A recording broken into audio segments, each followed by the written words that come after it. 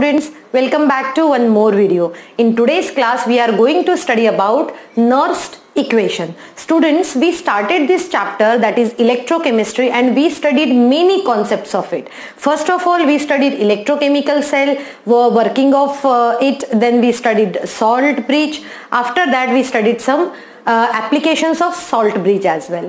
Then we started with the concept of electrode potential and electrochemical series, feasibility of electrochemical series, and all concepts we have already studied. After that we have studied standard electrode potential.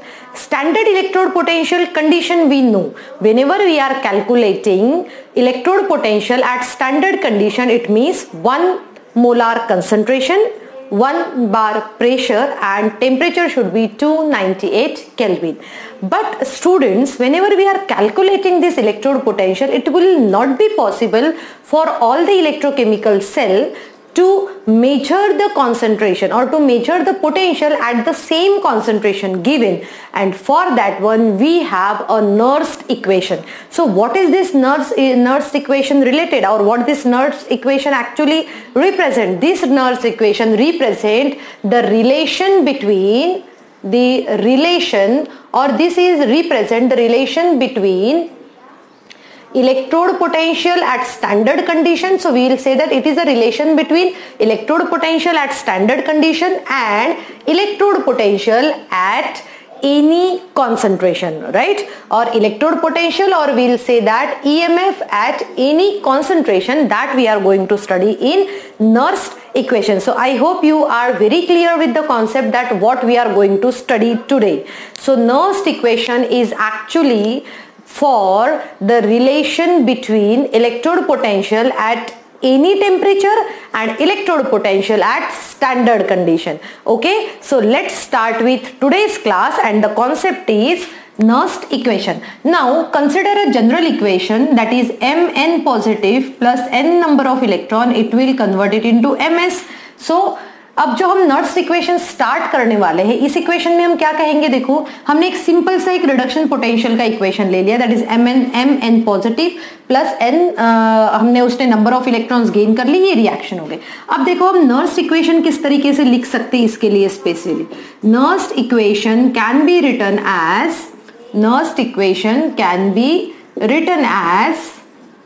देखो कैसे लिखना है हमें, पहले हमें लिखना है E is equal to E naught minus RT NF ln concentration of Ms and concentration of Mn positive. So ये हो गया है हमारा Nernst equation.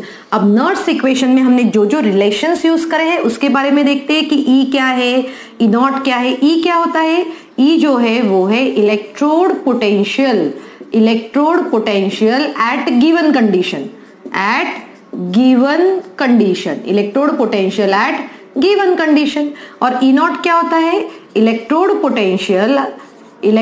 Potential. Students, I hope आप सभी अपनी अपनी कॉपी में इसको नोट डाउन करके रख रहे हैं ताकि आपको ये प्रॉपरली समझ में आए. Electrode potential at not given, eight standard condition. Standard और स्टैंडर्ड कंडीशन हमें पता है कि स्टैंडर्ड कंडीशन क्या होती है.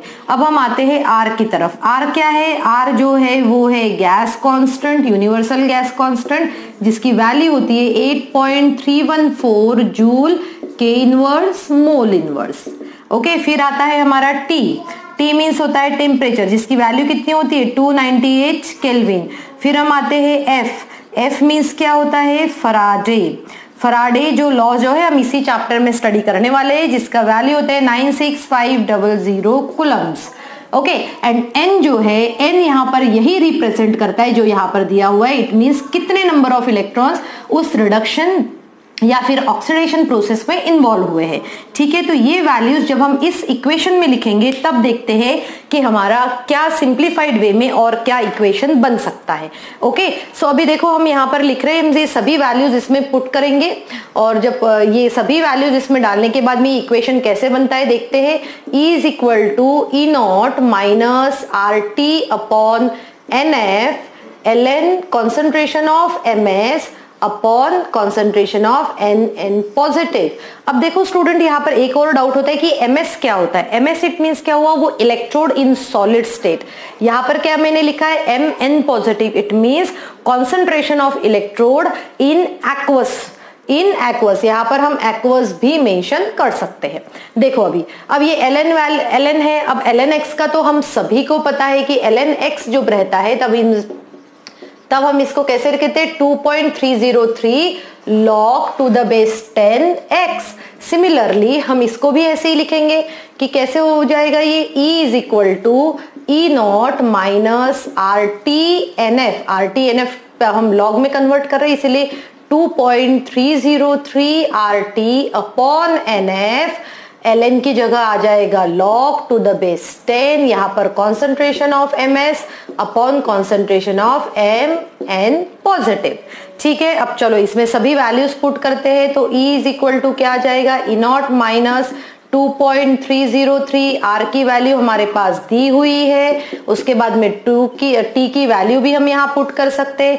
N तो डिपेंड करेगा कि इक्वेशन कौन सा बन रहा है, और फिर हम F की वैल्यू भी यहाँ मेंशन कर लेते हैं, और यहाँ आ जाएगा लॉग कॉन्सेंट्रेशन। अब देखो यहाँ पर क्या है, ये MS मीन्स क्या कहा था हमने कहा था कि वो ऐसा इलेक्ट्रोड जो सॉलिड स्टेट में, और सॉलिड स्टेट की किसी भी चीज की हम कॉन्सेंट्रेशन हमेशा 1 लेते हैं। तो यहां पर सीधे आ जाएगा 1 upon concentration of Mn positive. चलो अब इन सबको जब आप कैलकुलेट करते हैं तो E is equal to E0 minus, अब जब आप इन सबको कैलकुलेट करते हैं तो ये आ जाता है 0.0591 upon N log 1 upon Mn positive, concentration of Mn positive जो इक्वेशन में दिया होगा। सो स्टूडेंट, ये हो गया है हमारा नर्स्ट इक्वेशन जो हम न्यूमेरिकल्स में यूज करेंगे। सो हमें न्यूमेरिकल्स में जो यूज करना है वो ये वाला फॉर्मूला है फॉर न्यूमेरिकल्स। सो ये हमारे लिए थोड़ा सा इजी हो जाएगा जब हम कैलकुलेट करेंगे किसी भी पर्टिकुलर इलेक्ट्रोड पोटेंशियल, और हम electrode potential at given condition भी कैलकुलेट कर सकते। आई होप आप सभी को ये समझ में आ गया है। तो आप इसका स्क्रीनशॉट ले लीजिए और अपनी कॉपी में अच्छे से लिख लीजिए इसको, और फिर हम स्टार्ट करेंगे applications of Nernst equation. Okay, so let's start with the application of Nernst equation. जब आप नर्स्ट इक्वेशन के एप्लीकेशंस पढ़ते हो तो आज के इस क्लास में हमें टू एप्लीकेशन स्टडी करना है। तो फर्स्ट एप्लीकेशन जो है वो है calculation of EMF of A cell with the help of Nernst equation. हम किसी भी सेल का EMF कैसे कैलकुलेट कर सकते हैं वो भी नर्स्ट इक्वेशन के साथ में, वो आज हम स्टडी करेंगे। ओके, सो देखो, जैसे अगर मैं एक जनरल इलेक्ट्रोकेमिकल सेल यहाँ रिप्रेजेंट करती हूँ, जैसे Zn, ये जो इलेक्ट्रोकेमिकल सेल हम पहले भी स्टडी कर चुके हैं। आई होप आप सभी को पता है कि इस इलेक्ट्रोकेमिकल सेल को किस तरीके से रिप्रेजेंट किया जाता है। ओके, सो ये आ गया आपका electrochemical cell, representation of A electrochemical cell. सो अभी मैं जो है इंडिविजुअल इलेक्ट्रोड पोटेंशियल के लिए नर्स्ट इक्वेशन लिखूंगी। सो पहले मैंने इलेक्ट्रोड पोटेंशियल जो है Zn2 पॉजिटिव और Zn के लिए हमने लिख लिया है। तो जब हम इसको कैसे लिखते हैं, देखो E हमने इलेक्ट्रोड पोटेंशियल निकाला, फिर उसी का स्टैंडर्ड इलेक्ट्रोड पोटेंशियल हम कहेंगे, हम स्टैंडर्ड इलेक्ट्रोड पोटेंशियल लिखेंगे minus 0.0591 upon N log of 1 upon Zn concentration of Zn2 positive, right. सो ये हो गया है हमारा इक्वेशन 1। अब सेकेंड इक्वेशन में देखो हम क्या कर रहे हैं। सेकेंड इक्वेशन में Cu2 पॉजिटिव अपॉन Cu के लिए हम इलेक्ट्रोड पोटेंशियल लिखेंगे। सो ये भी हो जाएगा E0 Cu2 positive upon Cu। ये एक रेडॉक्स कपल होता है, इस तरीके से हम लिखते हैं इसको, 0.0591 upon N log of 1 upon Cu2 positive. सो ये हो गया है second. Okay student, so see that here हमने दो इक्वेशंस लिखे हैं। एक हमने लिखा है यहाँ पर, ये कौन सा होगा, ये हमने लिखा है एनोड के लिए, और ये जो है हमने लिखा है कैथोड के लिए। ठीक है, हमने दो इक्वेशंस लिख ले। अब हमें कैलकुलेट क्या करना है, हमें कैलकुलेट करना है ईएमएफ। तो ईएमएफ हम कैसे कैलकुलेट करते हैं, देखो EMF of cell, EMF of cell होता है जिसे हम कहते हैं कि यहाँ पर ई cathode minus E anode, E cathode minus E anode. It means अब हमें क्या करना पड़ेगा, सेकेंड माइनस फर्स्ट, सेकेंड में से फर्स्ट को सब्सट्रैक्ट करना पड़ेगा। तो चलो लिख लेते हैं पहले। यहाँ पर देखो ईएमएफ की जगह कैसे आ जाएगा, ये ई Cu2 positive upon Cu minus ई Zn2 पॉजिटिव अपॉन Zn, ठीक है। सो इज इक्वल टू, इससे क्या हो जाएगा, ईएमएफ निकल जाएगा। सेम हम यहाँ पर भी लिख सकते हैं, कैसे लिखेंगे हम, ई not Cu2 positive Cu minus 0.0591 upon n log of 1 upon Cu2 positive, फिर माइनस देकर हम ब्रैकेट में लिख सकते हैं ये पूरी वैल्यूज। तो कैसे होगा ये, ई not Zn2 positive upon Zn minus 0.0591 upon n log of 1 upon Zn2 positive, concentration of Zn2 positive. So students अब हमें इसको सिंप्लीफाई करना है, ठीक है। जब आप इसको सिंप्लीफाई करोगे, सिंप्लीफाई करने के बाद में हमें पता चल रहा है कि यहाँ पर कुछ वैल्यूज ऐसी है कि जो क्या हो रही है, कांस्टेंट हो रही है, ठीक है। सो आप कांस्टेंट वैल्यूज को निकाल सकते हैं क्या, देखो आप ध्यान से इसको सॉल्व करो। जब आप कंप्लीटली इसको सॉल्व कर लोगे तब आपको एक रिलेशन मिलेगा यहाँ पर, और वो रिलेशन क्या होता है चलो हम करके भी देख लेते हैं, है ना। चलो अब यहाँ पर ये हमने, आप आई होप आप सभी को मैं 1 मिनट का फिर टाइम देती हूँ ताकि आप इसको अपना या तो स्क्रीनशॉट लेके रखिए या फिर इसको एक कॉपी में नोट डाउन करके रखिए। सो आई होप आप सभी ने इसको नोट डाउन कर लिया है। चलो इसको और सिंप्लीफाई कर लेते हैं हम। ये तो क्या हो गया, ये तो ईएमएफ ऑफ ए सेल निकल गया है, ठीक है।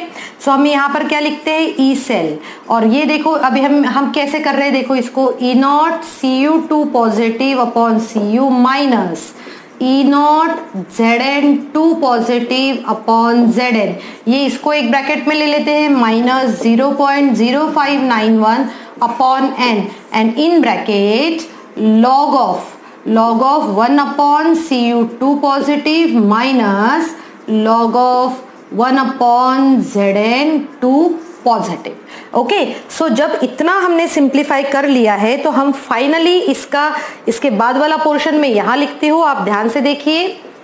इसके बाद वाला पोर्शन कैसे होगा कि E cell is equal to, ये हम ई सेल का निकाल रहे हैं, यहां पर भी क्या आ जाएगा, ई not cell, E not cell ये हमने भी निकाला है, E cell is equal to E not cell minus, क्योंकि इसकी भी वैल्यू मतलब ई नॉट सेल ही होता है, माइनस 0.0591 अपॉन n, फिर इसको आपको लॉग्स के फॉर्मूलाज तो पता ही है, तो हम इसको सिंपली डायरेक्टली लिखेंगे, log is Zn2 positive, concentration of Zn2 positive upon concentration of Cu2 positive. और जैसे हमें पता है कि यहाँ पर कॉन्सेंट्रेशन ऑफ Zn2 पॉजिटिव किस इलेक्ट्रोड पे होता है, वो होता है एनोड पे, और इसीलिए हम इसी इक्वेशन को सिंप्लीफाई करके यहाँ पर इस तरीके से लिख सकते हैं, upon n log concentration of anode upon concentration of cathode, concentration of anode upon concentration of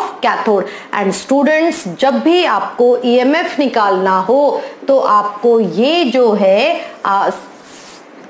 ये फॉर्मूला आपको यूज करना है, ठीक है। और बहुत बार क्वेश्चन आएंगे, और इस बोर्ड एग्जाम में भी जब आप इसको स्टडी करोगे तो इसके ऊपर क्वेश्चन जो आता है वो डायरेक्टली 3 मार्क्स के लिए आता है। कैसे, क्योंकि आपको ये भी बहुत बार कैलकुलेट करना पड़ता है, कुछ वैल्यूज दी रहती है, हम कंफ्यूज हो जाते हैं कि भाई एनोड पहले आएगा या कैथोड पहले आएगा। तो ये जैसे ही आप ये डेरिवेशन, छोटा सा डेरिवेशन जब आप सॉल्व करोगे तब आपको पता चलेगा कि हाँ ये भी काफी इजी है और हम इस तरीके से इसको भी सॉल्व कर सकते हैं। तो चलो अब हम स्टार्ट करते हैं नर्स्ट इक्वेशन का सेकेंड एप्लीकेशन। स्टूडेंट्स तो अभी हम स्टार्ट करने वाले हैं second application of Nernst equation. Nernst equation के साथ में ही हम इक्विलिब्रियम कांस्टेंट को भी कैलकुलेट कर सकते हैं। तो हमने यहाँ सेकेंड एप्लीकेशन क्या लिखा, calculation of equilibrium constant with the help of Nernst equation, with the help of Nernst equation. Nernst equation के हेल्प से हम कैसे कैलकुलेट करते हैं वो अभी हम स्टडी करेंगे। Okay, so students see that हमने एक पहले भी हमने रिएक्शन लिखा था कि जैसे अगर मान के चलो ये Zn plus Cu2 positive will convert it into Zn2 positive plus Cu, ये सॉलिड में होगा, ये भी सॉलिड में होगा, ये एक्वस में है और ये भी एक्वस में है। तो अगर मुझे इस रिएक्शन का इक्विलिब्रियम कांस्टेंट निकालना है, और इक्विलिब्रियम कांस्टेंट हम किस लेटर से डिनोट करते हैं, क्लास 11th का कॉन्सेप्ट है, आप सभी को पता होना चाहिए। ये इक्विलिब्रियम कांस्टेंट जो है कॉन्सेंट्रेशन के टर्म में, तो हम डिनोट करते हैं Kc से। और किस तरीके से करते हैं हम, Kc is equal to concentration of products upon concentration of reactants. Upon concentration हम क्या लेते हैं, कॉन्सेंट्रेशन ऑफ रिएक्टेंट्स, इस तरीके से। अब देखो ध्यान से यहाँ पर जब हम इस कॉन्सेंट्रेशन ले रहे हैं तो हमारे पास Kc इज इक्वल टू क्या है, Zn2 positive upon Cu2 positive. अब देखो यहाँ पर ये सॉलिड है, इसीलिए इसका कॉन्सेंट्रेशन कितना हो जाएगा, 1 हो जाएगा। और हम इसको इक्विलिब्रियम कांस्टेंट को भी हम Kc को इस तरीके से लिख सकते हैं। तो अभी हमने एक इक्वेशन फिर से स्टडी किया था कि ई सेल हम कैसे निकाल सकते हैं। तो हम कैसे निकाल सकते हैं, या फिर फ्रॉम नर्स्ट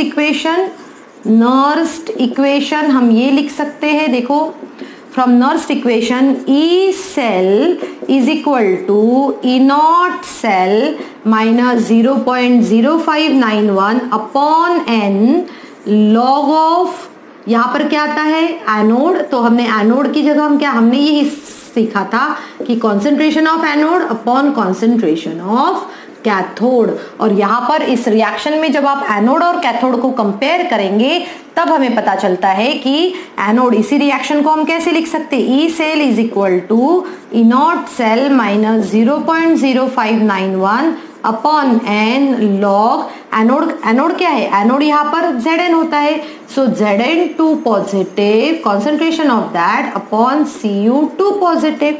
ठीक है, क्लियर हुआ यहाँ तक के। अब हम देखते हैं कि इसके आगे हम इसको किस तरीके से सॉल्व कर सकते हैं। ओके, सो आगे देखो इसके क्या होगा। अब हमेशा क्या होता है कि एट इक्विलिब्रियम